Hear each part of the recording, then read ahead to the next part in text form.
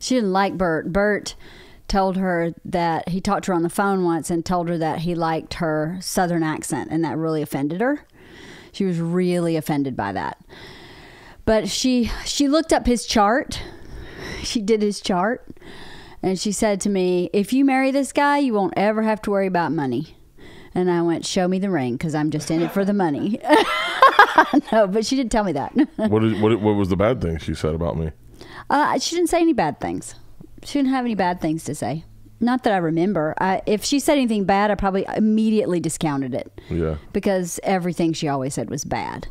Okay. But I don't remember. That's the only thing I really remember. But I don't really remember. Has your podcast started? I don't know. Has it? I think so. Okay. All right. Can you find an edit place to get in on that? Yeah, I've met her mom. Sorry. I met her mom one time. Only one? No. Was it? Yeah, one time. Yeah, only one time. And she said at the end. Well, should we say about how we met? So it's in a little bit of context. Yeah. Yeah. So my mom and Sorry, this is morphing into. I apologize. I'm driving for a second. Sorry, this is morphing into a casual conversation with Halston that is now, I think, probably an interesting conversation. Yeah, that's okay. Yeah. I'll fix it with my intro. Oh, okay. Don't worry about it. Let me drive. I've been driving this is my 10th episode. I think I'm a pretty good driver. You're great. I am. So my mom and I have, until a certain age, cycled in and out of a relationship. So like at 13... she stopped talking to me for a couple years, and then again at 23 she stopped talking to me for a couple years, and then inevitably, because it's your mom and you think, well, I should have a relationship with your mom, you try and reconcile, and then it falls apart again. And then so when I first started dating Bert, I was talking to her, and then it fell apart again at 33, stopped talking to me again. So I had my first child at 33, and my mother had never seen my kids. So Bert and I we could go back to see my family every year and his family. But we were in Alabama visiting my grandmother, my mom's mom, and my mom just kind of showed up. And I hadn't seen her in years at this point. We had 2 kids she had never met. How old were they, Bert? Like 6 and 8? No, Not I think that they were old? older than that. 9, 10, 11, 12, 13. It's about 5 years ago. That might be right. Yeah, Like maybe, 7 and 9, maybe. somewhere in that general vicinity. Mm-hmm. And she just kind of walked in and went, "Hey, I'm your nanny." And we were like, "What?" Had no idea she was showing up. That was the first time Bert had ever met her. She did not come to our wedding. She had never seen or talked to us ever. It was bizarre. Wasn't it bizarre? It was really crazy. And then, what are we doing for lunch? And she acted like she was there all the time, right? Yeah, like, it's so good to see you guys. I haven't seen you in forever. Let's go look at my house. And so we went down and looked at her house, and the girls were walking around with her, and they're like, are we supposed to talk to her? And we're like, yeah, just be considerate. Be considerate, have fun. Went down and looked at her house. And then she said, what are we doing for lunch? And they were like, let's go to the Mexican restaurant. Went to the Mexican restaurant, and immediately I started drinking in front of her because I wanted her to. I just was like, fuck you. Yeah. I ordered a margarita with a tequila floater. Yeah. And then we had lunch. It was great. I paid. And then at the end, we got out. She said, I can't wait to see you again. I said, that won't happen. She said, what? I said, that's not going to happen. We'll never see you again. She's like, what do you mean? I said, I've been married to Leanne for, 10 years or 8 years, and I just met you right now.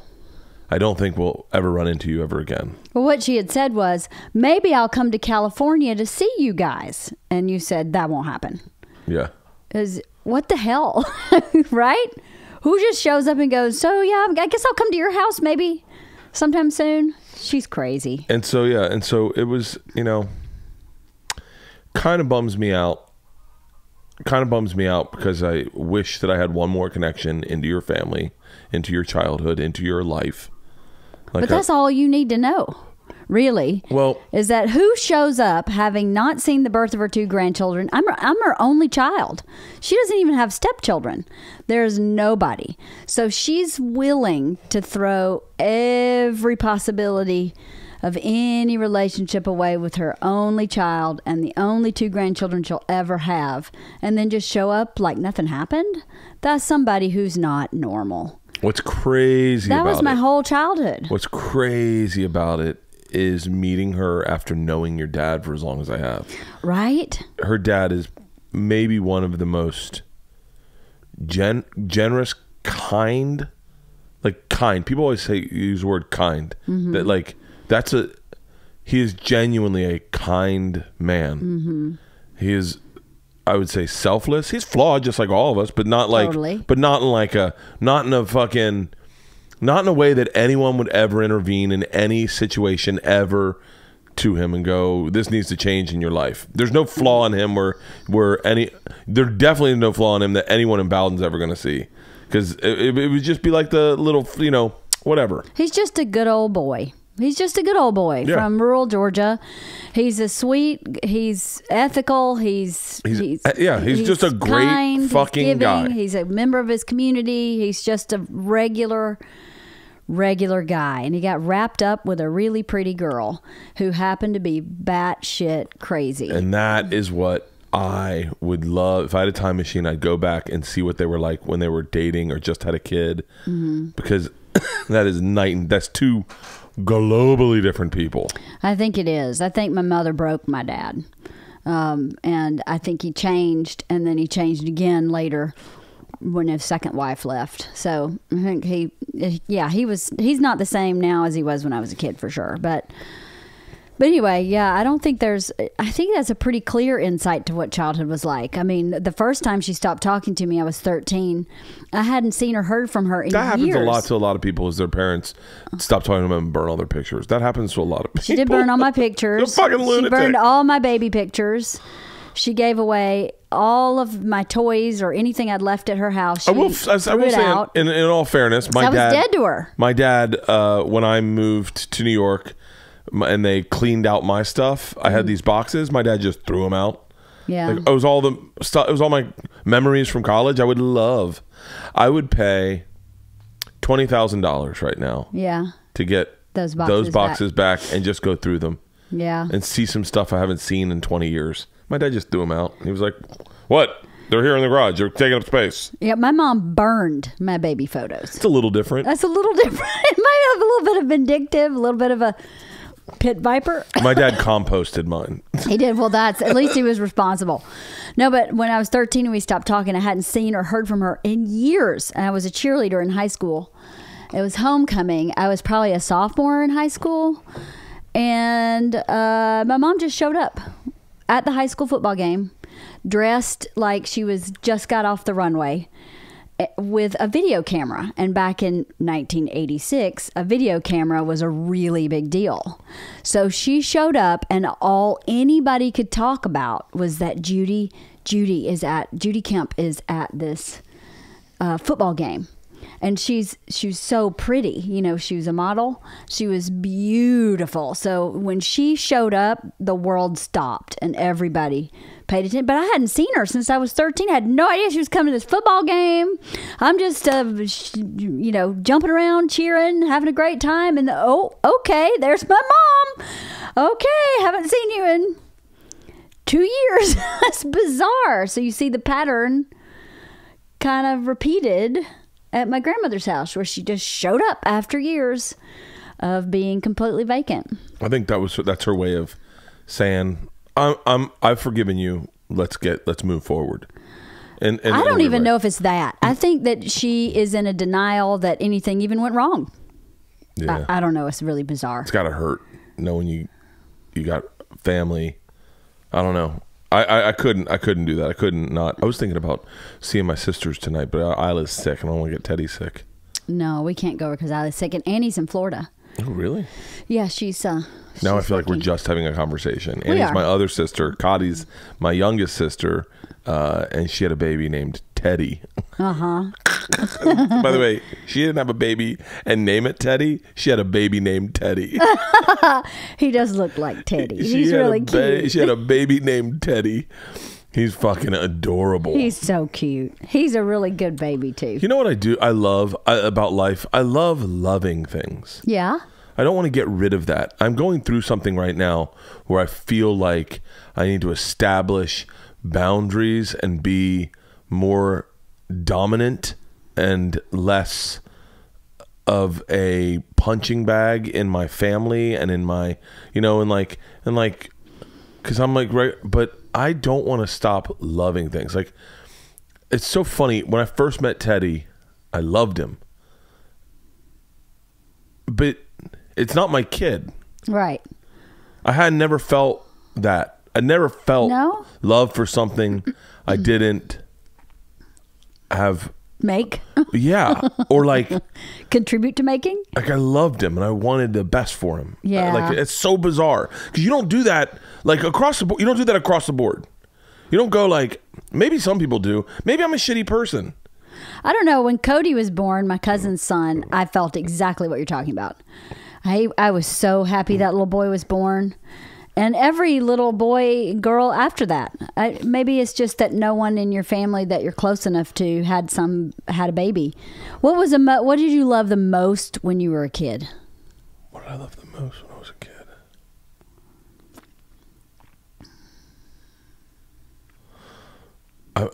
kid?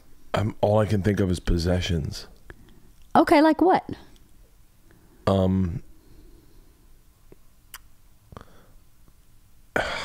I mean, I loved this Duke Junior football. I love that fucking football. I take that football. That's with adorable. Me everywhere. I love this Duke Junior football. I love my loincloth. Yeah. I love my loincloth. The freedom I got when I got out of school and I put on my loincloth was remarkable. Like, I can't. It's the same feeling I get now. Like, when I come home from whatever and I put on sweatpants and I sit in my recliner. Yeah. I get that same feeling on the road when I get done press and I get back in bed. Mm-hmm. I'm usually naked and on the road, but I get in bed and I do this thing where I go, yes, yes, yes, yes. like I cheer for myself. Yeah. You did it. You like especially if you're hungover as shit, you go in and do radio. You don't drink. You just do radio, and you don't drink coffee either. You just stay away from all inebriants so that you can go back and go to bed. I love that feeling. Now, do you want to know what I loved most when I was a kid? Yeah. Fatty, my cat. Oh, yeah. I had a cat named Fatty. He weighed 30 pounds. He was a badass cat.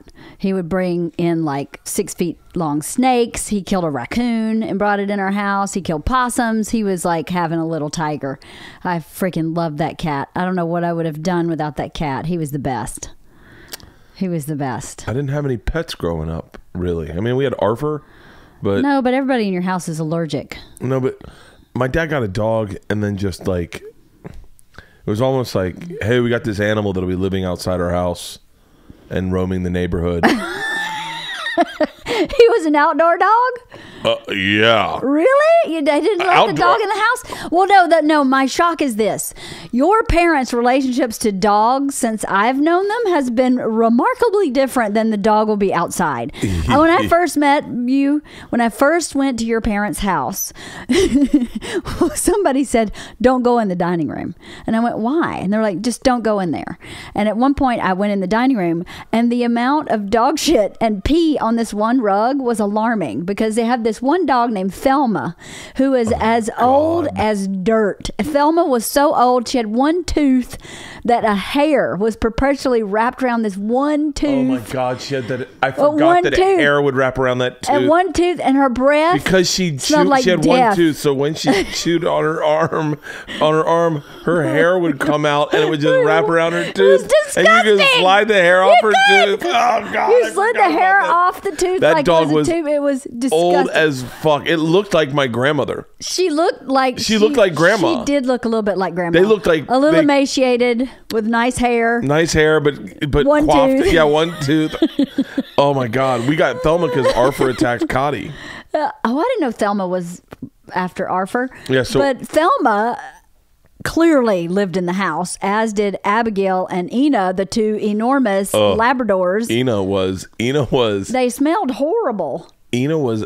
By the way, I hope I'm wrong about this. Okay, and I hope that no one in my family is listening to this. Mom, if you're listening, please stop right now for a minute. And Dad is not listening, but if anyone in my family is listening, please stop. Okay. In my opinion, Ina was a byproduct of Annie's youthful drug adventures. Why? I am not certain of this, but there were so many drugs in Annie's house when she lived with Abe. Oh, really? There's no way Ina didn't eat marijuana or eat blotter acid or eat mushrooms, because that dog was it was like a meth addict. Like when you got to Ina, it was, first of all, it was terrified of thunder and lightning. So, and we lived in Florida. There's a thunderstorm every fucking afternoon. Every day. But this dog would fucking lose it. Shit. She never learned that she was just, and she was skinny with like a long snout. It looked like the dog from fucking the Simpsons. Oh, like Santa's little helper. But it was a black lab. But so Abigail was my black lab. Abigail was part Rottweiler, so she had a big fucking head. Yeah. Not as big as Priss's, but same. No, but she was a big dog. She was a big dog. I met Abigail. I never met Ina. Abigail was ornery. By the time I met her, she was basically like, "Fuck off, don't touch me." Abigail was real ornery. She attacked a lot of people. She did? Yeah, she was. But it was a college dog, so like. What does that mean? Yeah, I don't know. Dogs could attack people back then. No, they could not. Yeah, they could a little bit. That's because you weren't being alpha with her or something. I was being fucking hard. Look, if there was anyone alpha with that dog, it was me. Okay. It was not my dad. My dad. Your dad is the worst pet owner on the planet. If you'd like a dog destroyed, send it to Al Kreischer, because he will fuck that dog up. He fucks dogs up so bad. And then sends them to your sister. He's like the Hugh Hefner of fucking dogs. Like, he get them and whatever you want. And then be like, I'm done with you. I'm done. Oh, he was so bad at dogs. And he doesn't play with them or anything. No, he doesn't even like them. When they're a puppy, the reason a puppy eats your shoes is because you don't play with them. If you play with them, they won't do that. He tells the same story about Abigail over and over and over again. He tells the same story. One time, buddy. Like, he tells it to me like I've never heard it. One time, buddy, I was at the office. I wasn't feeling good. I was sick, and I came home in the middle of the day, and I got in bed. I mean, I was really sick. And this goddamn dog comes up and puts her face right on the bed next to me and tilts her head. She knew I was sick. That's how close we were. And I was like, no, she wanted something. She wanted you to pet her. Yeah, it's a dog. You're home. She normally is by herself watching Ina and fucking jump up on couches. And she's like, get me the fuck out of here. Mona's got one tooth. Or, not Mona. Thelma. God. Yeah. Oh, it's funny, huh? Oh, those. It's so interesting. It's because the best dog I've ever owned is Priscilla. 100%. Well, Mona's a pretty great dog. Mona's a very sweet dog. I've been trying to work this bit out on stage, and it doesn't work. Mm-hmm. The premise is, I think it worked one time, and I didn't record it, and then I did it all weekend, and it just. I think it'll work better in Texas. The premise is. Okay, so sometimes with jokes, when you write a joke, what's fun to do is give you a setup that you immediately think, what the fuck? Mm-hmm. And then... Yeah, like the abortion doctor. Yeah, or yeah. So the setup was, I'm all for progress, but I think women should just take a page out of the book of dogs. And the whole premise being... the progress dogs have had within the last 30 years. You're such a stupid. You're such a... What's wrong? Like from being a yard dog into like running the house. Yeah, like, you're yeah. so funny. That's really bad. And like I go, they Rosa Parks their ways onto planes. They Rosa Parks their ways. Did you hear that this morning on NPR about service animals on planes? No. That there's like... This might be part of my bit. Keep going. 780,000 service animals flew last year, which is up from the previous year of 600 and some thousand, which is up from the previous year of 500 something thousand. Okay, this leads into my bit. Because all you have to do is pay $100 to claim your dog to be an emotional service dog. There's no requirements, but the dogs are freaking biting people. Oh, yeah. Yeah. Dude, I told you this. I was in first class one time, and a Doberman was sitting in first class. A Doberman. Notoriously the dog that attacked all of us when we were kids. By the way, dog attacks, I'm sure, are down. When I was a kid, you got attacked by a dog. Everyone got attacked by dogs. There were stray dogs. You rolled in dog shit. I mean, I rolled in dog shit probably 4 or 5 times in my life. Isla's rolled in dog shit. Isla rolled in dog. That is the funniest fucking video. It is really I played it on. Did I play it on my podcast, my solo podcast? You last did? Week? It is the really funniest funny. fucking video. And so, I mean, like, I remember Annie and I standing on one of those transformers, those green transformers, and a dog just. And we were, and the sun setting, and we're like, Mom! Mom! And so, no one's getting attacked by dogs anymore. Like, it seems like. I know Whitney Cummings rescues dogs. She got attacked. But, like. Well, that's a little different. It's a little different, but my premise was dogs have Rosa Parked their way onto planes without a fucking sign, without a sit-in. I don't think the dogs did it. The people did it. I know. I don't think the dog filled out the form. No. But you're missing my point. Women's progress is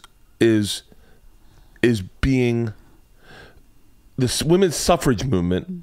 We'll go back to the beginning. Had to be okayed by men, meaning men had to say yes, you can vote. Yeah. So in a weird way, I look at the dogs as the women and the men as the humans. Yeah. Humans have turned 180 degrees on dogs and been like, yeah, you guys can fly with us.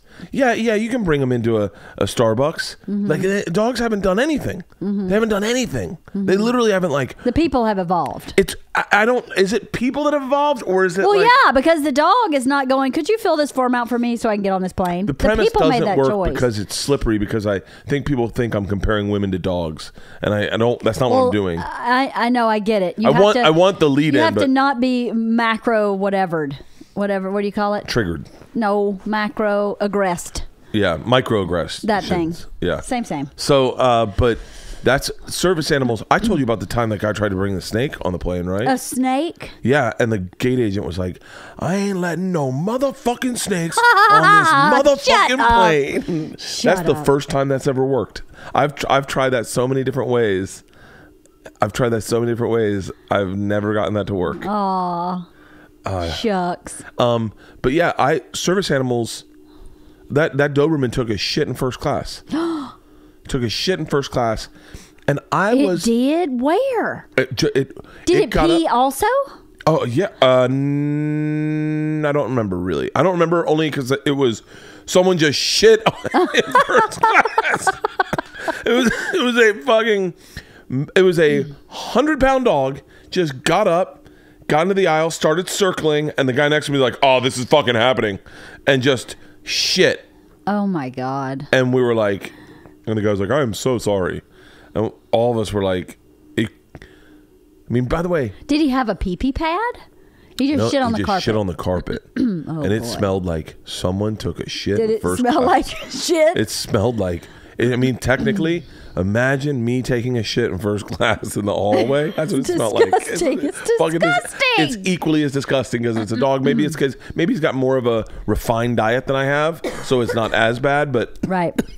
But what's crazy to me, and you remember this, and people don't remember this, and you can't really share this on stage because people do this thing where they deny the honesty because it makes them look bad. But I remember a time when a dog shit in a place it wasn't supposed to, that you put its nose in it. Yeah. And that's how you taught a dog not to shit in places. You hit it with a paper, or you beat it. You hit it with a newspaper, or you stuck his nose. By the way, in. never did that to Arthur, because Arthur never came inside. Well, we never did that to our dog either. What? We never put Priscilla's nose. No. You put it in their pee too if they peed. That's what we did back in the day. When Priscilla, this is the progress. If Priscilla could talk to Abigail, and be like, so Bert's pretty cool. What was he like? Bert's pretty cool, and Abigail's like, unless if you peed in the house, and Priscilla's like, oh, because he gets really blamey because it's his fault, and then Priscilla's like, I'm sorry, Priscilla's like, or Abigail's like, it's his fault. She's like, yeah, he wasn't paying attention to my schedule, and that's why I peed in the house. Right. And Abigail will be like, no. One time I peed in my water bowl. I was so afraid of him. Oh my God. She peed in her water bowl. She peed in her water bowl? Yeah, and she came in and she was new. That's because her owner was not letting her out in any kind of timely manner. I was in fucking college. Yeah, but that's pitiful. That's mean. I remember the first time I'd never really. I did spank Abigail, but it wasn't. I never hit her in the face. I'd smack her on the butt, but not really aggressive. And I remember there was this one fraternity brother I had, and Abigail. And by the way, I was super lenient with her as a puppy. Yeah, like that. The time that I should have maybe spanked her. Yeah, I didn't. I just didn't. I didn't because I didn't see loving a dog that way. Right. And then I remember Abigail peed in a house at a party, and there was this one redneck dude. I won't say his name. It doesn't matter. And I was like, Abigail, no. And I went over and I put her nose in it. Yeah. And I was like, no, Abigail. And he's like, you got to beat that dog. And I was like, oh, I don't hit my dog. He goes, come here. And then he grabbed her and he beat the fuck out of her. He did? And like, why'd you let him do that? He put her nose and he spanked her really hard, and she whimpered. And I was like, whoa. I mean, no wonder she attacked people. Some stranger. I know I'm sounding like a really horrible dog owner right now. Maybe I shouldn't have told this story. But I remember going, that's how you're supposed to raise a dog? And I never like beat her. But I'd put her nose in it if she peed. Mm-hmm. And if she chewed a shoe, I'd be like, you put her nose in the shoe, and then if she chewed a shoe, I'd spank her. Mm-hmm. But like not beat her, but spank her ass. I don't think it hurt her, but I think it brought back memories of this one time. But man, I've never spanked Priscilla. We've never spanked Priscilla or Mona. No. Never. But the progress, I don't know where the progress came from. Well, it's obviously a human evolution. Yeah. All right. Anyway, for all those people that now think that I'm a horrible pet owner, I agree. So I wrote down some questions to ask you today. Shoot. Are you ready? Yeah. I think you'll like them. Okay. You ready? What do you miss most when you're away from home? Your vagina. Excellent answer. Is that really what you miss most? Yeah, if I could. Not my pretty face, not my laughter. It's my vagina. It's your vagina, probably the most. No, what I miss most. Well, I mean, I miss. I'll tell you what I miss the most. Yeah, it's your vagina. I guess it really is your vagina. Yeah. Yeah. I mean, I miss the girls. I miss the dogs. I don't miss Gus at all. I've never missed Gus once. Well, it's because you're allergic to him. If you weren't allergic to him, I think he would be your best buddy. And then I don't. You don't miss the chickens? I don't miss the chickens. I miss. Do you miss your children? What do you miss the most? Is vagina? Is that your final answer?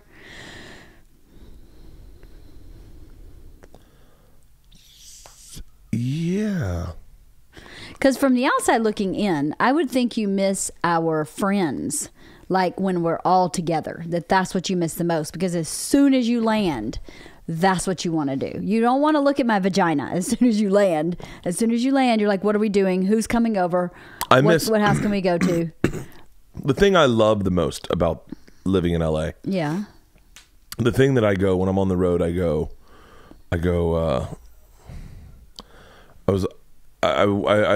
back to this. I love after it's rained and the sun's setting. Mm-hmm. I love walking to Gelson's and getting food for a party over here. Right. I love when people come over. I love getting food together. I love walking. I love when it's winter. I love when I have a month off, like in winter when I take that month off. Yeah, in December, and, yeah. and I did October this year. I'll probably do October again this next coming year. Yeah. But I love that feeling of it's just so fucking great of walking around the city and just being no pressure and Right. just thinking of jokes and going into the Gelson's and getting food and then coming back and the girls, and then you hear a knock on you hear the ring doorbell and the dogs are barking and like Gruzins come in or the Hayslips come in or the Fromkins come in or my sisters come in or my dad shows up and I love that feeling. I love that feeling. Yeah. The impending party. Yeah. Yeah. So, if you could say you had some hero qualities, what would you say they are? Why are you rolling your eyes? Because I'm going through some fucking Well, if you low had like a self-esteem. superhero or a heroic quality, what would it be? I can make strangers laugh. I can make strangers that I don't know, not just on stage, but in public. I can make them smile. That's true. That's a great heroic quality. I can do that. I can make anyone laugh, and I used to test myself. Yeah. Yeah, like I'm really good. Like at checkout. Yeah. Like when I'm checking out and like buying anything, or I go up to a counter of any sort, and I have a quick interaction with someone. I used to see if I could go 100%, bat 1,000 for the day, and just everyone I run into, I made them giggle once. That's so funny because I do that a little bit, but not to make people laugh. I always want to make sure that everybody I run into has heard me say, "Hi, how are you?" And not in a passing way, but in a way of like you're checking out my groceries. I don't want you to think that I'm dismissing you or think, I don't see you. I want to make sure that you know that I see you. Hi, how are you doing? You having a nice day? And I try to do that a lot. I don't really test myself, but I'm very aware of doing that, like in public with salespeople or strangers at a bus stop or in an elevator. Anyway, if you had to perform in a talent show, but you could not be a stand-up, what would your talent be? What would you do?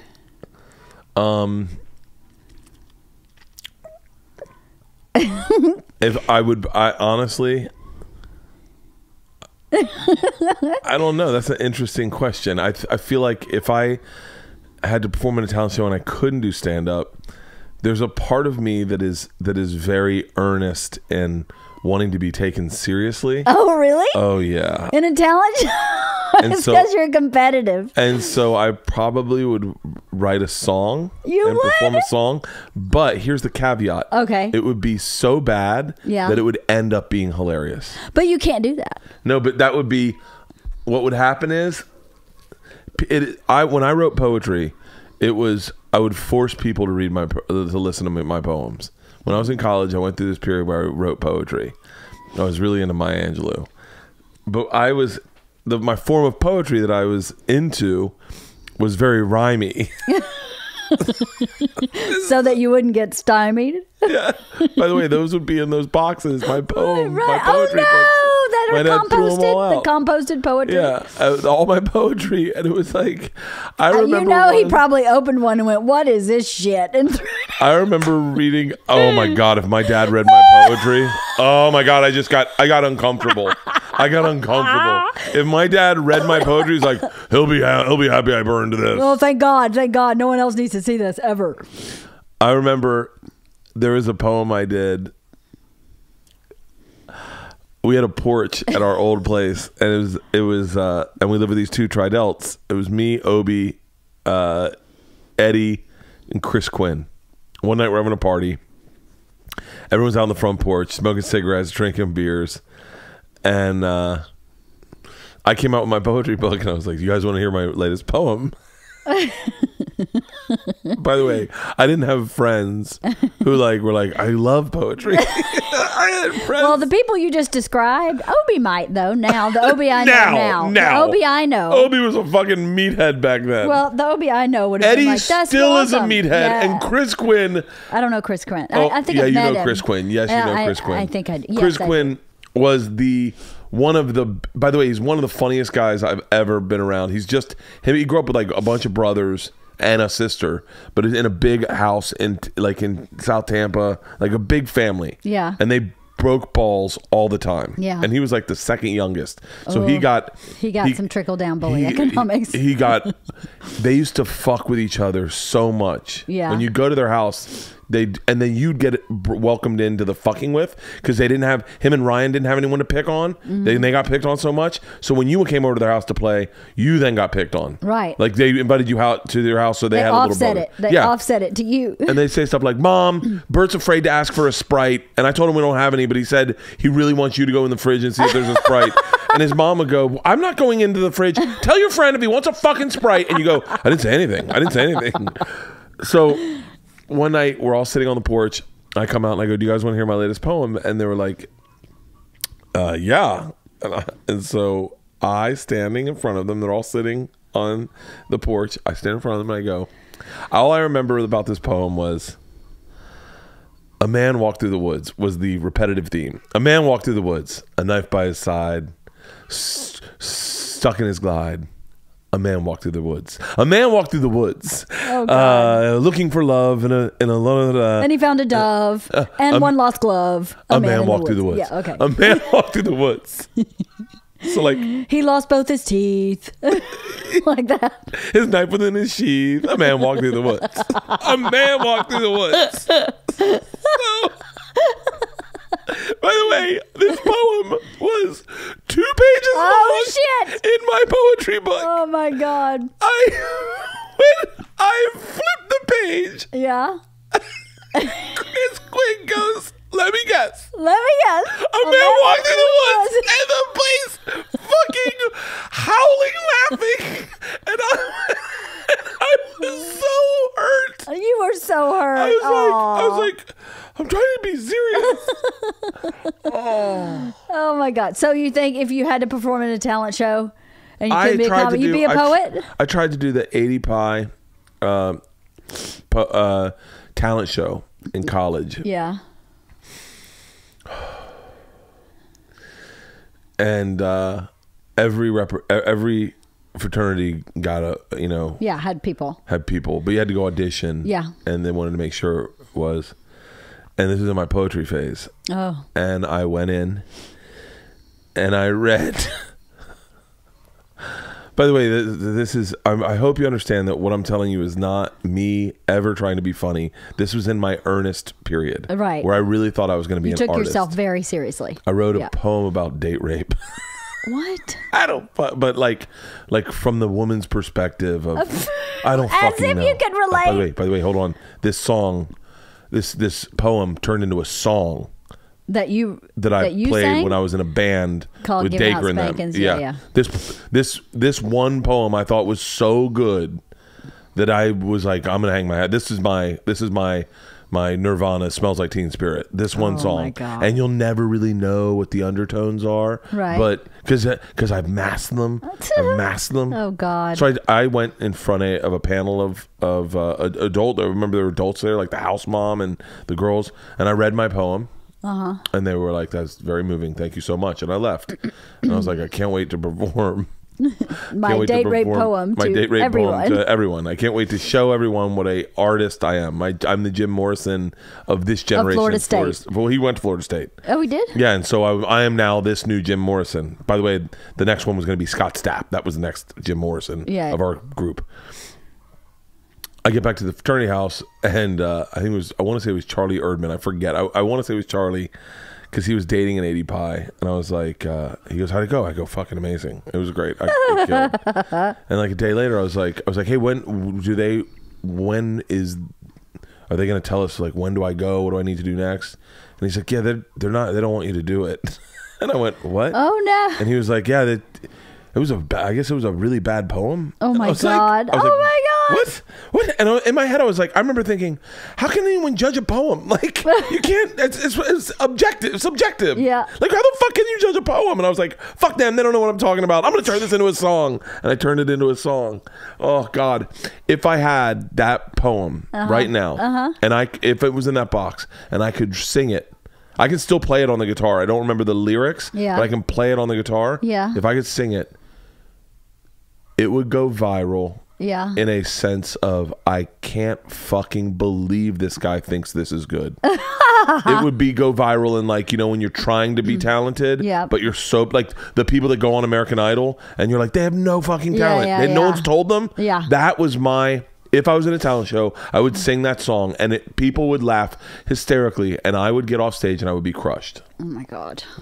I'm so glad I got rid of that part of my personality, the serious, earnest guy. That earnest guy. He's still there a little bit. He got destroyed. He's still there. He shows up. He shows up with me from time to time. Does he? He does. He does. Have you ever stolen anything? I stole gum one time. You did? I stole gum. I felt really bad.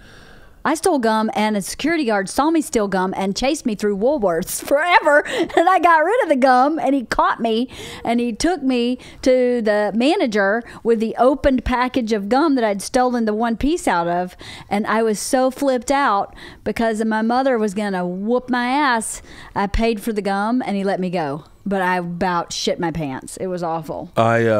I stole gum at. I wanted to remember the name of this. I went into a spiral of grocery stores in the South the other day, where I just was like researching all the grocery stores in the South. Why? I just was curious. I saw a sign for a place. I must have been traveling, and I saw a sign for cash and carry. Uh-huh. And I went, oh, and then I researched cash and carry, and I was like, a cash and carry was basically, I think it came right after the war in America, but there was cash and carries in Florida. Yeah. And what it was, this guy had this restaurant, or had this like produce, and like, it was an Italian immigrant who had a produce and meat and grocery stand. Yeah. And he wanted it to get bigger, and he changed the name because it was a popular phrase. Oh, you should go to the cash and carry. So he changed his to cash and carry with K's. And so he franchised them in Florida, and now they're going out of business. And now they're called they're called something else. I think they went back to his original name of what he called it the first time, Butterfields or something. But But I wanted to remember the name of this place, the place that I stole at, because It was at a place like a grocery store? So I stole something I stole a piece of gum. Yeah. And later that day. And by the way, this goes back to how crazy my brain is. Later that day, a girl pretended to get kidnapped out of that same place. What? She parked her car and then claimed to be dragged through the woods and kidnapped and raped. I think she was a teenager. I want to say the place was called Family Mart. Mm-hmm. And somehow, when I heard about that, and my mom's like, oh my God, can you believe that happened at Family Mart? We were just at Family Mart. I somehow believed that I was going to be connected to it because I stole gum. Of course you did. I started to spiral, and I went up to my mom. I was like, there's something I should tell you about this. I must have been, I don't know. I wasn't that old. Somehow the gum is connected to this woman's kidnap and rape. And my wife and my mom was like, you stole gum? And I go, yeah. So just in case they come after us, like if I don't know if they go through they're going to tape. question you, or yeah, like I was like, they'll go through security tape and they'll see that I stole gum, and then they'll be like, oh, we must have had something to do with it. My mom's like, my mom was so tapped out at that, and she was like, I think you're fine. And I've never stolen anything ever again. I went to recently. I was somewhere. My memory's getting so bad. I was somewhere and I was buying something, and I was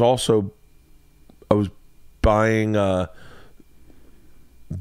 I was buying Rogaine and those Hawaiian Punch packets I like. Oh yeah. And the guy swiped the packets. Yeah. Swiped the packets and then put down the packets. Thought he grabbed the Rogaine and swiped the packets again. Yeah. And he goes, "Your total's $4." And Rogaine's $50, yeah. $35. And I said, hey, I think you didn't swipe the Rogaine. He goes, no, I got it. I said, I'm certain you didn't swipe the Rogaine. He goes, no, I did. I said, no, Rogaine's $35 and you said it's $4. And he went, what? And he looked at it and he went, oh my God. Oh, wow. Thank you, man. I really appreciate you doing that. And I was like, no, I have the, like. I do that too. I don't try to cheat. I always thought if you get home from the store and there's been an error, that's one thing. But if you're standing there watching it and you see the error happen, then ethically you should handle it. You know what I mean? I don't know if I would get home with the Rogaine and then go, oh shoot, he didn't charge me. I don't know that I would go back to the store and then have him charge me. No, I wouldn't do that. But if I saw it happening in front of me, I would do the same thing. I'd make sure you got, because that's dishonest, and then that comes back to you karmically in the universe. If you I don't steal, and I think that goes into my stand-up. I'm very litigious with myself about even if I hear someone that has a premise similar to mine, I go, I got to get rid of the premise. Right. Now I will put a caveat in that is, say I'm getting ready to shoot a special. This hasn't happened ever, but if say I'm getting ready to shoot a special, and I've got the hour dialed in, and someone goes, oh, by the way, I have a joke similar to that. At that point, I'm like, it's too fucking late. Right. Like I that joke connects tissue. But if I'm watching stand up and I see someone do a premise similar to mine, and it hasn't happened, I think because my stand up's so personal, but I'll lose the premise altogether. Right. Like right now, I'm doing this chunk on dogs. I want to do a chunk on dogs about Priscilla's knee surgeries, about the time she swallowed the fucking rawhide, and how she continuously tries to kill herself. Remember, I told you that in the pool one time and you laughed? Yep. And then I want to do a bit on Gus. I get nervous because I go, man, a lot of people have dogs. Yeah. Like a lot of people could write a joke about their dog. Oh, I see. And so, no, I don't think you need to worry about it. Which I like these questions, Leanne. You do? Okay, if you had to compete in an eating contest, what food would you eat? Ooh, buffalo shrimp from Hooters. Really? Oh, it's my favorite food ever. I love them. Buffalo shrimp from Hooters. That'd be a big pile of buffalo shrimp. I could eat 20 very easily. I think an eating contest would require that you eat a little more than I could probably eat 100. I could probably eat 100 buffalo shrimp. I love chicken wings. I could do chicken wings. I could do buffalo shrimp. Chicken wings. I love chicken wings. I know you do. Chicken wings. You can tear up some chicken wings. God, man. I love chicken wings. I've never seen anybody strip a wing like you. I love chicken wings and I like buffalo shrimp. Or vodka sodas. Or vodka sodas. I sometimes think to myself, I bet I really could fucking be like a competitive drinker. What would you rather be, a police officer or a firefighter? Oh, a cop. You think so? Yeah, but there's not enough authority in firefighter for you. That's exactly what I'm thinking. That's exactly what I'm thinking.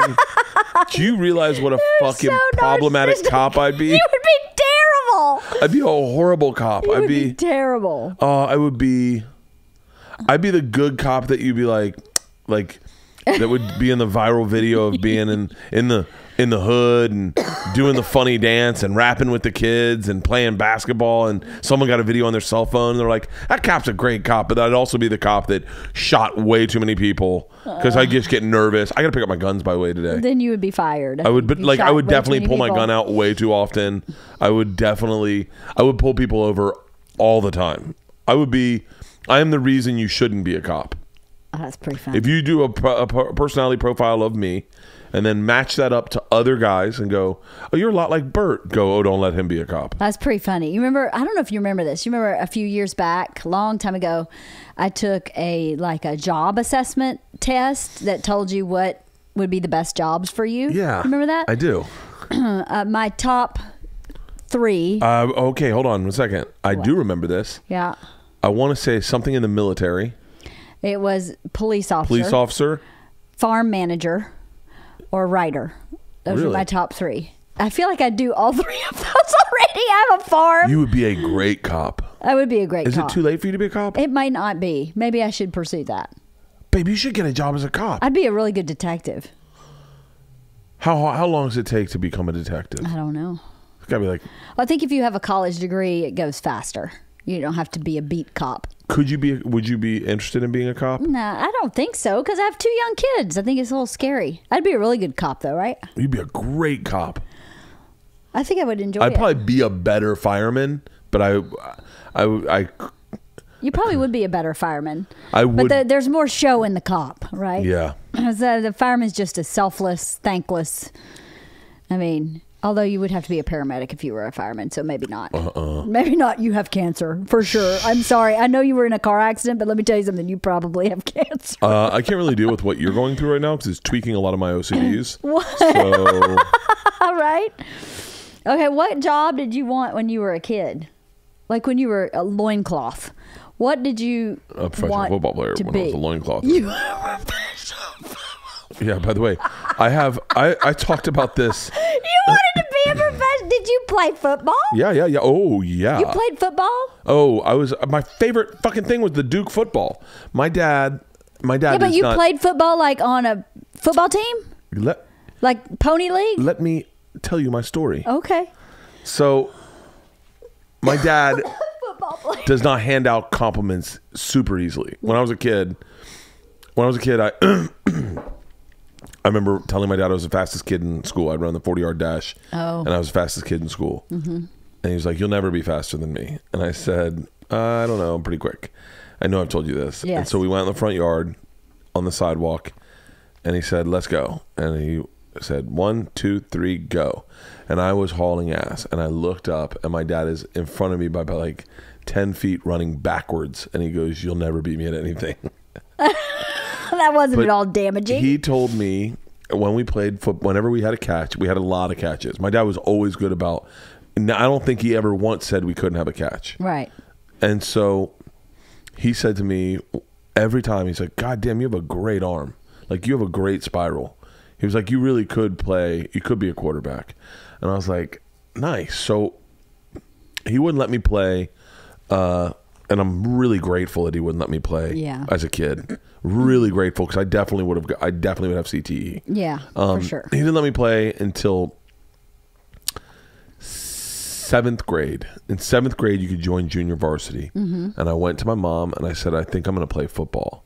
And by the way, I had never been happier about a decision in my life ever. Mm-hmm. And my mom was like, "Well, you're playing with 9th graders and they're a lot bigger. I don't think we're comfortable with that." And I went to my dad. My dad said, "Buddy, this is your life. If you want to make this decision, this is up to you." And I said, "No, I want to play football." Very first game I played in, my parents were there. I caught an interception and ran it back to the 1-yard line. It was like, wow. And I was put on a pedestal. Yeah. It was like the biggest play of the game. And everyone was like, I was in 7th grade. And everyone's like, "You are a fucking natural." Right. And I was like, yeah, I had an amazing season. My 7th grade season, an amazing season. I was a starting middle linebacker, and it was, and I think I caught 2 more interceptions. I was really good. I was really good. And by the way, I was pretty big for 7th grade. Right. So I was bigger than a lot of the 8th graders. Right. And the 9th graders too. Like the 9th graders, it wasn't like, I also went to a private high school, a private grade school at the time, where it was predominantly Jewish. So we didn't play a lot of beasts. We didn't play any public school kids. We were playing kids just like ourselves. I was like a star athlete in 7th grade. Right. 8th grade, I go to play. Very first game, catch an interception, run it back for a touchdown, and I'm off to the races again. I'm also playing offense, and I'm moving around the offense, and I'm like, this is going to be my path. That next week in practice, we were doing some drill where you rolled backwards or whatever, and I fucked my neck up. Oh. And it's my neck problem that I have to this day. I fucked my neck up, and I couldn't move my neck, like, at all. And I was out for half of the fucking season. Oh, man. And when I did come back, we played against some Trinity Prep, I think, and I was an outside linebacker, and these kids were so much bigger than me. I was like, I have no fucking chance. Like, I was so outmatched. And so I went, in 9th grade, I moved over to Jesuit, and everyone was like, you pretty much got to focus on one sport. And I was like, I was a much better baseball player. Right. By the way, in my 7th grade, no joke, 7th grade, I played baseball at Berkeley, and I think we had 9 games, and I hit 21 home runs. Jeez. Okay, there's a caveat to this too. Was the field short? The field was short. We were playing on a girls' softball field. Oh, you play on softball. On a girls' It was a softball short field. And so I was jacking everything I hit was a home run. I mean, I was like such a star athlete. And then I was like... In your own mind. Oh, I was... They wanted me to play varsity baseball when I was in 8th grade, and I was like, no, I'm going to try to hit 40 home runs this year. And then they moved us to a bigger field, and I just was okay. But then I went to Jesuit, and I tried out for baseball in 9th grade. I tried out for baseball, basketball. I don't think I tried out for football, baseball, basketball. I didn't get put on any team. It was the first time I'd ever. You get put on baseball team? I didn't get put on a baseball team. This is before we had a JV team at Jesuit. It was just a varsity team. Kamen made the varsity team. Scott Bobeer made the varsity team, and Brad Radke made the varsity team. Brad Radke, by the way, went on to play professional baseball, and I think Kamen could have too if he had stuck with it. But, and I didn't make any team. I didn't make the JV basketball team. I didn't make anything. So instead, I ran track and I swam, which were fun, but they weren't like. I didn't have a passion about swimming, nor did I about track.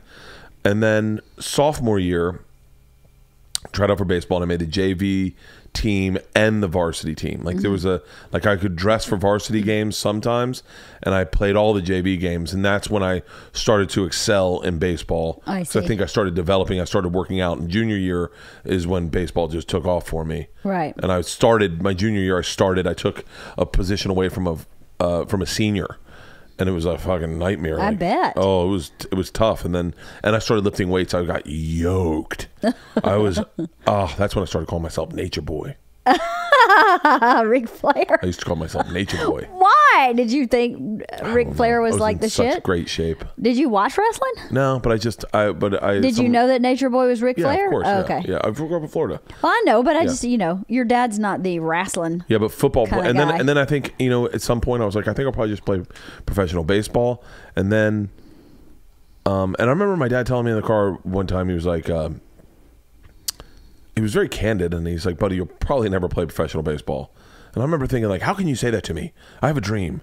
And he was like, no, like, the guys who play professional baseball, who will play, are the guys like Brad Radke, who everyone notices that his talent is beyond everyone else's. Right. And he's like, and I was like, really? He's like, you need to look for in life the thing that Brad Radke has, where everyone goes, oh, that's what he's going to do. Right. And the first time I did stand up, I called my dad up and I said, I think I found my Brad Radke thing. That's an amazing roadmap he gave you. And I said, really? He said, really? I said, Dad, I didn't write any jokes, and I could speak I spoke for 30 minutes, and I killed.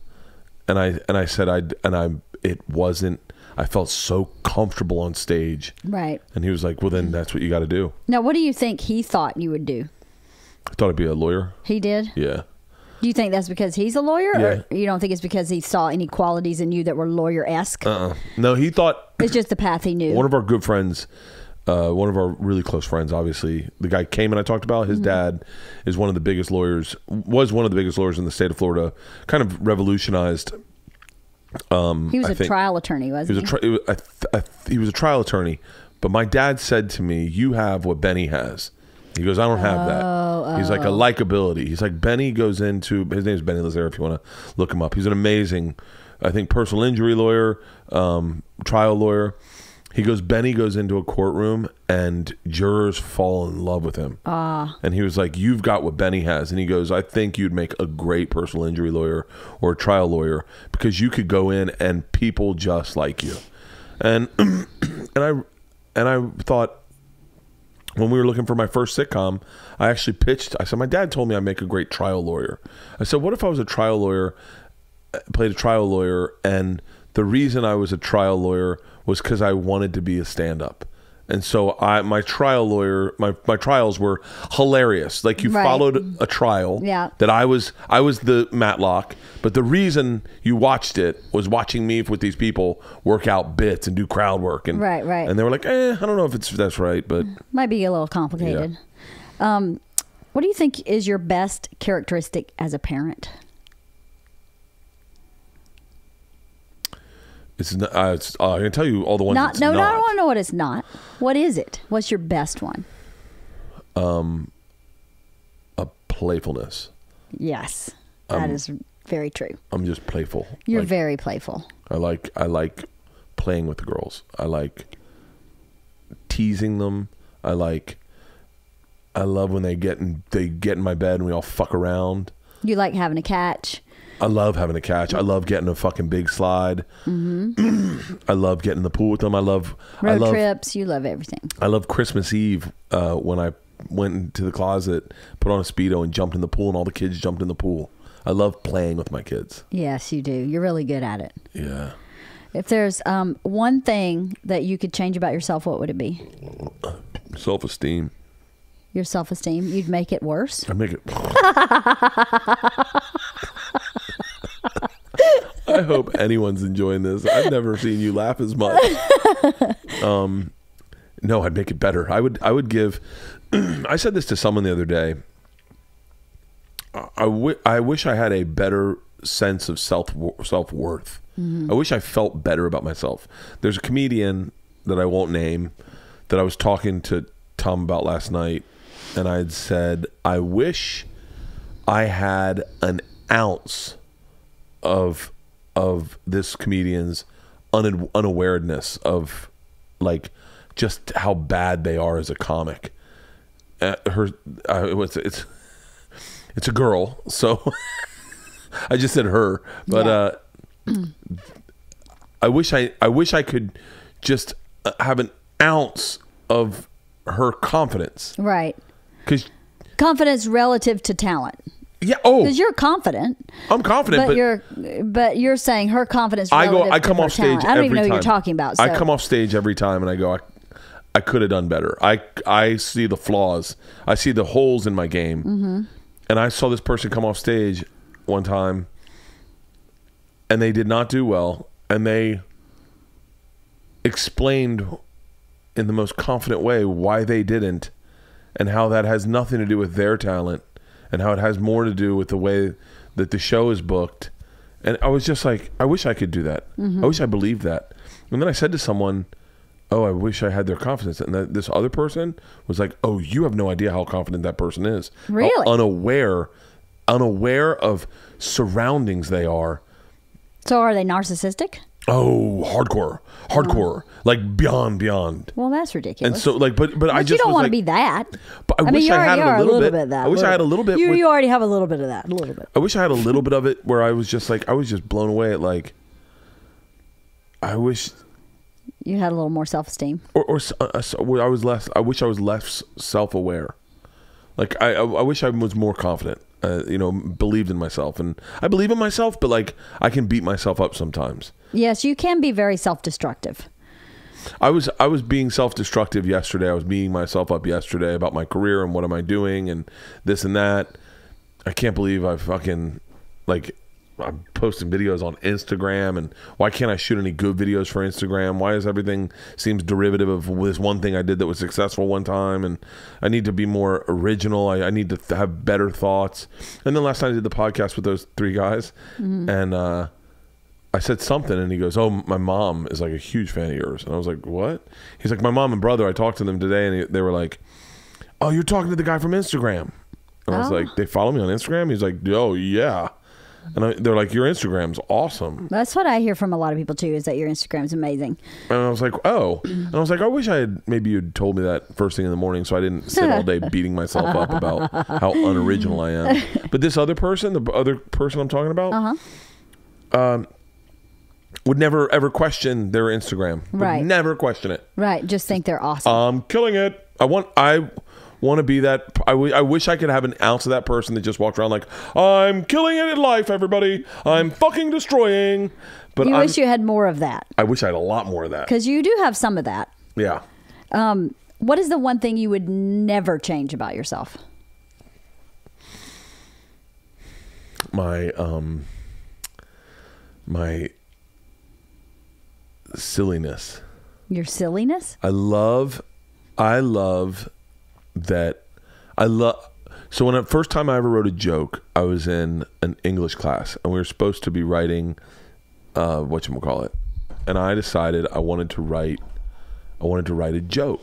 I think I had come back from Russia, and I had met the guy. I'd met the state in Russia or in Europe, backpacking through Europe, and I decided I wanted to be a comedian. And the one thing David Wayne had told me was, always be writing and always get on stage. Just start writing and so I sat in there and I said, I'm gonna write my first joke, and I wrote a joke about the Battle of Bunker Hill. I always thought it was silly that he was like, see the whites of his eyes and no one questioned it. Wait till we see the whites of their eyes. Right. I was like, what if you did a sketch where people questioned it? People are like, I think that's really close. And he's like, wait, this isn't up for debate, guys. And the guy's like, well, what if we wait until we see their belt buckles? That's a little more noticeable.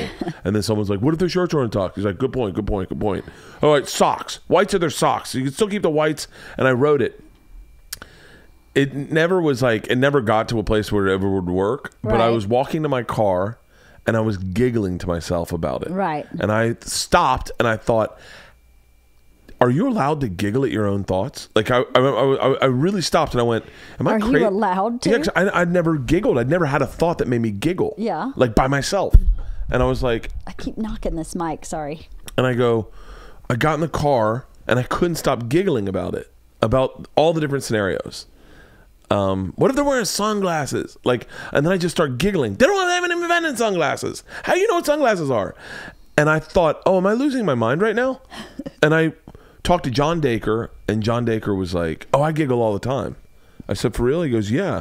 And I was like, oh, he does giggle. And at that day, I changed the way I looked at the world. And I literally was like, I'm going to giggle. And then I'm going to giggle. I'm going to just giggle. I love giggling. I love it. It's one of my favorite things. Laughing is so much fucking fun. And I've incorporated it into my life in a way that all I do is look for things to giggle at. That's my whole life is spent looking for things to make me giggle. When I was jogging behind that girl in Hawaii, I know I told you this, and I looked at her butt and I went, yeah, but I bet that butt couldn't sit through homework. And I started giggling so hard. That butt probably couldn't sit through homework. You're right. And I was laughing. I was jogging and I started laughing. Right. And I thought, how many people laugh hysterically while they jog? I was like, I'm so lucky that I get to giggle. That's your perspective on the world. Is that your perspective on the world is defined humor, but it's not always your perspective on the world. It's not always my perspective. Sometimes your perspective is very different. So, like at Grandma's funeral, I giggled because I remember thinking, why do they have her so sad? They should have her smiling. And then I thought, who the fuck wants that? Right, that's creepy. Like, hey. That's creepy. Maybe you could have her with a wink. Yeah. A wink, one eye open. That would be creepy. Yeah. So, there was something I wanted to talk about that I actually been meaning to bring up to you for a while. And I keep forgetting. No. Do you remember when we used to have summits? Yeah. We haven't done that in a long time. So I think we should have a summit again soon. About? I don't know. We used to have summits where we would just kind of go, where are we in our marriage and our career and life with kids, and where do we want to be? Remember how we used to do that? Yeah. And it was really helpful, wasn't it? It was really helpful. But why did we stop doing that? I think because everything started going positively. I think we were having summits when we were like broke. When we were broke, and like I remember didn't we have a summit about buying a house? Yeah, we did. And you were like we're buying a house. And then once we got the house, we haven't done another summit, have we? We haven't really I think we should have a summit. But I think we're at a place where the summit might be like, now it's like I think our goals are going in different directions. You think so? A little bit. Why? I don't know. Like sometimes when I say stuff like I want to live at the beach. And you're like, I'm not living at the beach. I want to live in the mountains. And then I go, okay, all right, let's put that on the back burner. And then I'll go like, I want a new house. You're like, I love this house. I want to get a new car. I like that new Escalade. We don't need a new Escalade. Like our summits are. Well, that's not entirely true. I did say get a new car. Yeah, but like, I think our summits now are just like a little smaller. Probably. They probably would be a little smaller. I think back then we had there was so much to figure out. Well, there was so much confusion in where we were going. Yeah. I remember I said this the other day.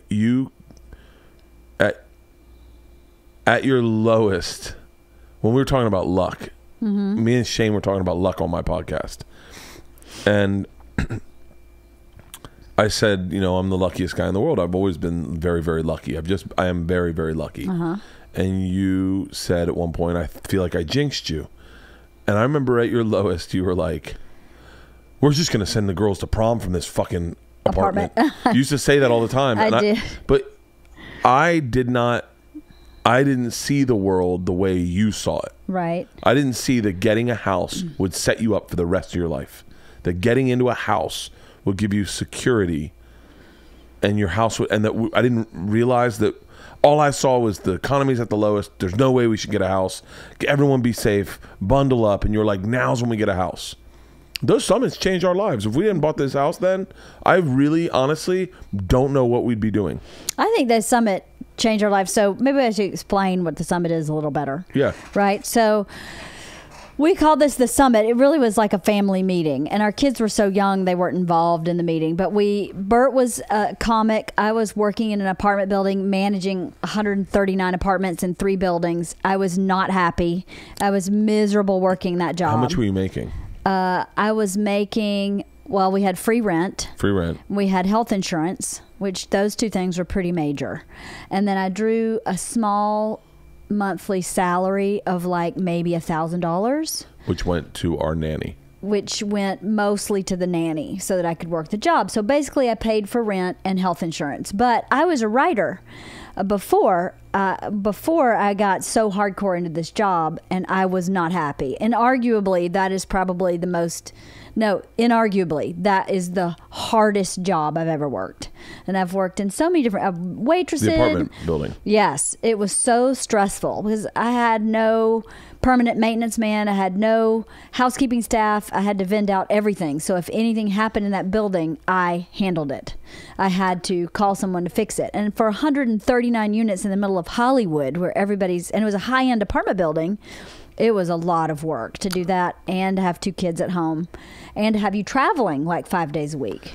It was hard. And I miss it a little bit. I don't miss it, not fucking 1 ounce. Not at all. I miss bringing the girls over to the office at like 4 o'clock when you're getting ready to wrap out. Yep. And you being in there and them running in and you getting up from behind your desk and giving them hugs. Yep. And then them eating candy and then me and them walking back to the house because your office changed and it was no longer in our building. Right. When we first started, my office was in our apartment. And then the apartment buildings were purchased, and they fired the other 2 managers and gave me 3 buildings. So they moved me to an office on site at a different building, like a block and a half away from where we were living. The guy that purchased those, I always liked that guy. Oh, I loved him. He hit me up the other day guy. about going to a concert. No, he wasn't the problem. None of it was. It was none the of job. The people was the problem. That you weren't going after your dream. That, and I kept saying this is an unrealistic expectation of what one person can handle. Yeah, I can't handle this much workload. It's just more workload than I could handle.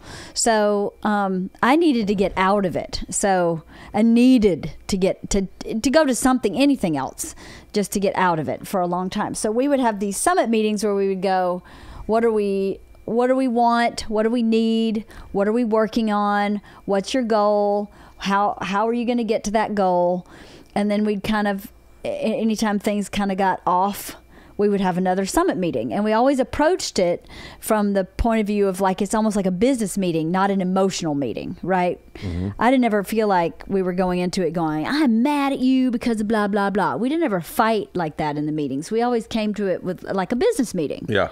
But a business meeting is as a family, because your family is sort of a business.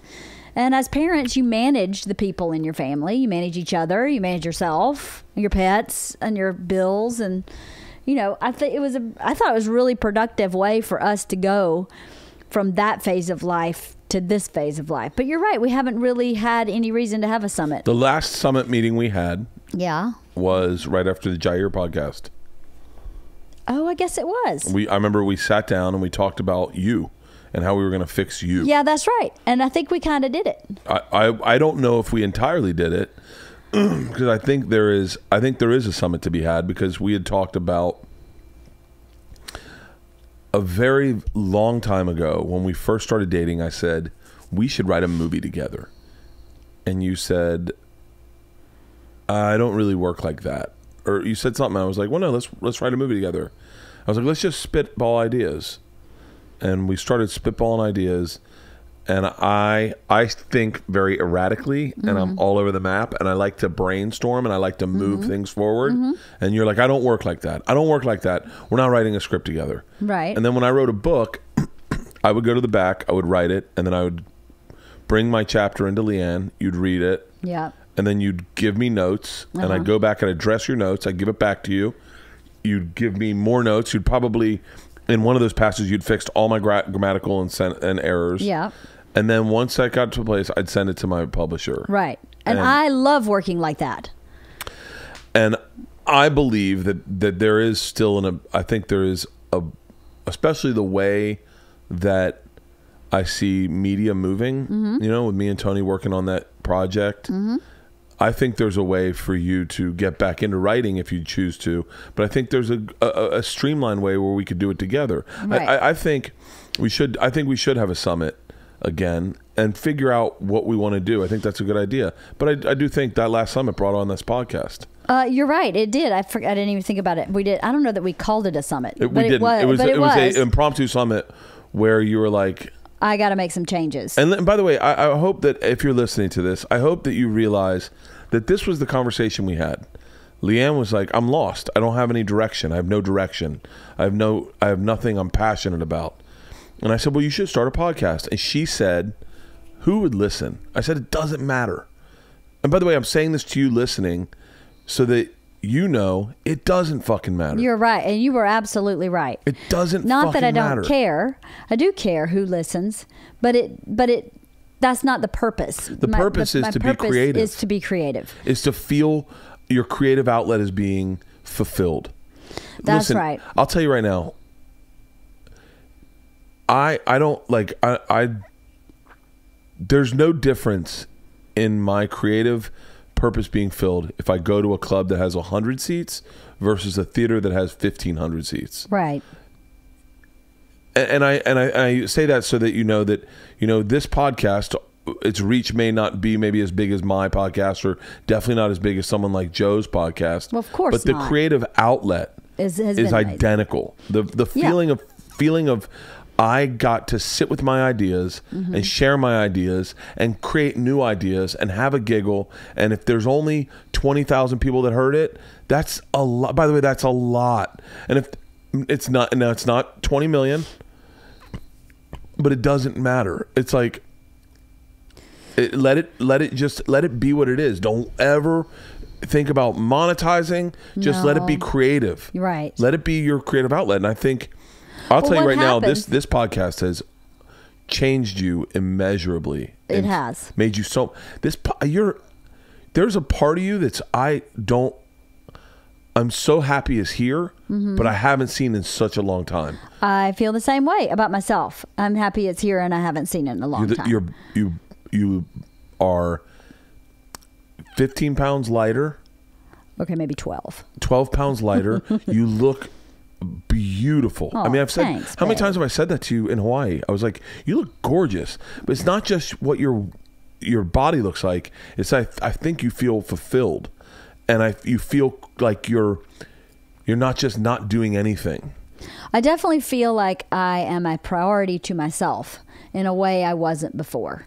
So that is made all the difference in the world, I think, is the feeling like I've put myself in the equation, because before, myself in the equation was always the last piece. If I have time, then I'll do that, instead of going, no, actually, I can do all of it, but some things that I thought were important in the list of priorities will go below me, like walking the dogs. So, okay, why do walking the dogs come before me taking care of myself? I can hire somebody to walk my dogs. I sit on the couch and give my dogs plenty of love. I play with them. I feed them. Why do I have to be that too? If that takes away from me having 30 more minutes to do research, to do my podcast. So it's a shift in thinking. In that book I read about the 8 hours of sleep, 8 hours for sleep, 8 hours for work, 8 hours for whatever I want, really shifted my paradigm too about how I look at my day. Yeah. You know, I think I put everything into work mentally, and it's not true. There are some things that are actually what I choose to do. Like, I choose to get up and make my daughter breakfast at 5:45 in the morning. I could choose to say, make your own breakfast at 5:45. There are plenty of parents who wouldn't do that, who would say, wake me up when you need a ride. But I choose to get up and make her breakfast and make her lunchbox every day. That's my choice. And that shifted into that 8 hours of whatever I want category. And it made me feel less exhausted and less kind of like put upon, because I was putting it upon myself, you know, but for whatever reason, shifting it into that whatever I want helps me feel better about it. So then that trickles into so many other things that I feel better about. And yeah, the podcast has been really great. And, you know, what happens in this room with my friends is pretty much for the most part, pretty close to what happens with my friends when we're at lunch or, you know, on a walk. We're not different people. And that was part of what I really wanted, was for people to feel like they're hanging out with real people. And a lot of people who listen have responded that they feel like they're in the room with us hanging out. So I feel like I achieved that goal. And then another goal was I wanted to learn something. I wanted to learn something by doing the podcast. And if I'm learning something on the podcast, then some people listening would be learning something too by default, perhaps. Because I know from, like, to bring it all the way back to the beginning of this podcast, from the way I grew up, I had a lot of learning to do. From the time I was like 20, I went, wow, I really am confused about the way life works because of what I grew up in. That's not the way I want life to work. Mm-hmm. And that's not the way I want my kids' life to work. So now I have a lot of learning that I have to do that some people maybe didn't have to do. Yeah. So from the time I was really young, learning has been really important. About not learning about Socrates or whatever, but learning about who we are and how we function and what your thoughts are, so it can change your own thoughts about things and finding different perspectives. And I think that's what I wanted to do in the podcast. And so far, this is the 10th one. I think it's worked. So hopefully it'll keep going like that, because I've really enjoyed it. And thank you for all your support. I couldn't have done it without you, besides having the equipment.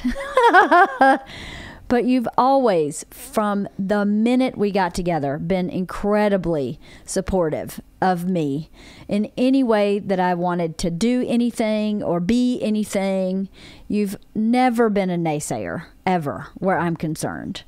You've always been a yes man. Yes, how do we help you do that? Yes, how do we get that done? So that's really important too, to have a teammate that's really your cheerleader. Well, I think what you forget is I see you as the person I met. I don't see you as the person that you think you are. Right. Like, and sadly, I hope that you see me as the person I am and not the person that you met. I see you as the person you are today. Well, then is that healthy that you see me? Because when we met, I was I think you got writing lost. scripts, and I was definitely not. I was definitely. You were independent, singularly focused, and I can't be singularly focused now because I have 2 children. But I remember the person I met who was driven and passionate. And I was very driven. driven. Got sidetracked for my career. Well, I became driven and passionate about raising our kids. Yeah. And I became driven and passionate about Girl Scouts, and which is part of raising our kids. And I think I wouldn't do Girl Scouts if I didn't have girls in Girl Scouts. But I also became driven and passionate about your career. Yeah. I think, again, inarguably, I am highly involved in the behind-the-scenes mechanisms of your career. You are more involved than me sometimes. I am more involved than you sometimes. Thank you for saying that. No, I'm well aware of that. I know for a fact that you will be the reason my special thanks goes out tomorrow, because certain things in my career don't interest me. Right. And there are things that have to be done. And I'm a taskmaster, if anything else. I would have never been on that phone call yesterday. I would have never gotten that. I just like, all I care about is the creative. Is the creative. I understand. But so my drive went toward you and our kids, and it was hard to have drive also for me. Yeah. So I think this podcast really gave me drive for me, and it's something I can do. It's something I'm really excited about. I have so many episodes that I'm reading books about that I've already called and asked people, I have like 8 or 9 already lined up to keep going. So I can't wait to see what interests me after those next 10, because I feel like I've learned so much from this first 10.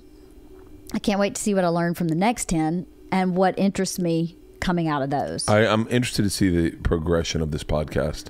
I loved the sex podcast. It was really great. Oh, thanks. It was really good. I'm not going to tip the hat of where you're going, but I like the ideas of the interactive ones where you and Sandy go do something and talk about the said thing. Yes, we're definitely, I have two things where I'm going to go experience something and then talk about it. But I keep getting people keep asking me, and Halston, maybe we should figure this out, how they can call and ask questions. It's very easy. And I've said you can email, but I think people want to call. We'll set it up so you can have a call-in line, and they'll be directly into the board. Right. And I have it. I did it for my phone. I did it for my phone with Sean Evans. Okay. I bought the equipment so that he could call and I could plug it into my phone. So I don't know if I'd do that every segment. If I had just had a Q&A segment where people call with questions and I answer them, or something. But that's something that I think would be cool. I used to like that. I used to want to do that for my podcast, but I like where my podcast is going. I'm really enjoying my solo podcast, and I think because I have my solo podcast, I don't feel the need to share some of that information that I'm accruing during the week with my guest. Totally. I think it makes me more involved with the guest. I really think the one I just did with Shane Torres is one of my best podcasts. I know people won't like it because we talk over each other at times, but that's what a conversation sounds like.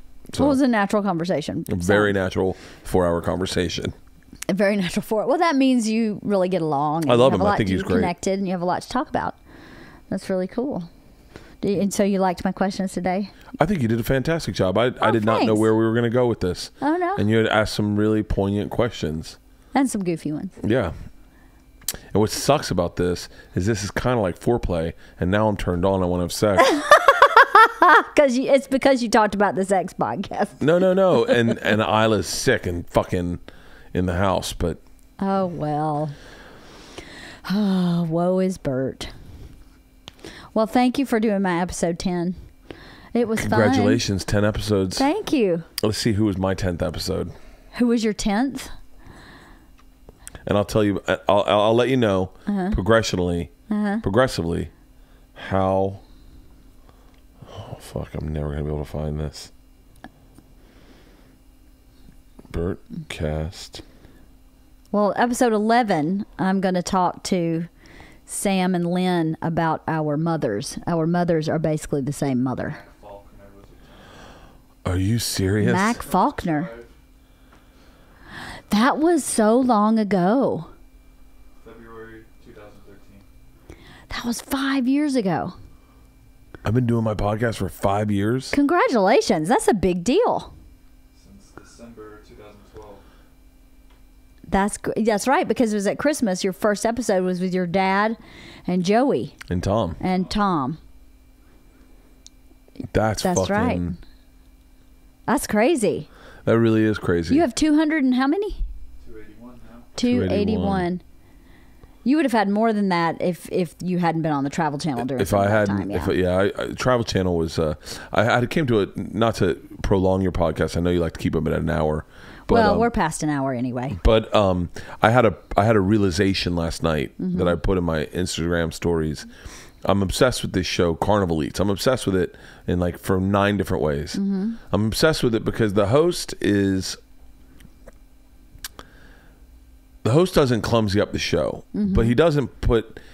There's no version of himself. It's a version of what he believes a good host should be. So it's very campy, cheesy lines. Like it's almost like Ace Ventura. Like there's no real authentic host, and like he's not an authentic guy. I'm sure he is an authentic guy, but I went through his Instagram and the pictures he puts of himself versus who he represents himself to be on the show is not the same. It's not in tune.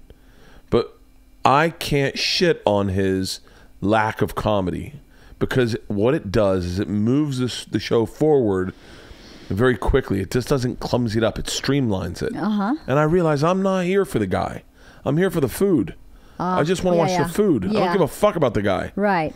And the less he clumsies it up, the more I get to see the food. And I had an epiphany last night, and I sent a message on Instagram to Stacy, Lonnie, Patrick Yeager, Sean Hauser, Callie, all my producers, who I dug my heels in with all the time for me to be original and not hacky and be authentic.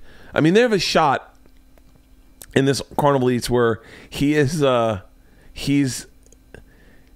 have it lit. I would never let them light sets. I would never let them light it, but it's lit. I know it's lit. I know it's lit because I'm seeing it, and I know it's lit because I'm watching the behavior. So when you light a set in like, say, at a carnival, and you set up lights, what you get is all the people that want to be on TV, and all the people that want to be on TV often are the people that are the last people that should be on TV. Right. More often than not. And what happens is they flub lines, and they do it again the second time. And sometimes as a host, when they're doing it their third time, you know what they're going to say, and you can't help but you mouth along the words with them. And you do that. You ghost eat with people. Yes. Where you pretend like you're like, oh, yeah, while someone's taking a bite. And so you can't help it. It's just you've heard a guy say it 3 times. You know what he wants to say. You want to say it for him, and then you're like, oh, this, yeah. And sure enough, there's a scene where the host is saying the words along with and that's the reason I would never.